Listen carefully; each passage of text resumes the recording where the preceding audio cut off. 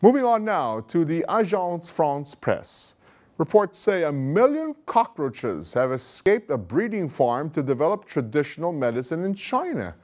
The Modern Express newspaper says cockroaches fled the facility in Dafeng in the eastern province of Jiangsu for surrounding cornfields earlier this month.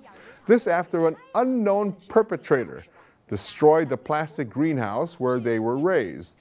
Now, disease control authorities have sent 5 investigators to the area to come up with a plan to stamp out the insects.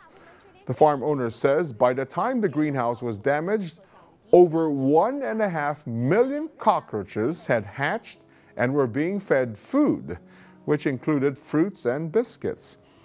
The cockroach is generally considered a pest, but believers in traditional Chinese medicine say extracts from it can treat diseases including cancer, reduce inflammation, and improve immunity. Interesting.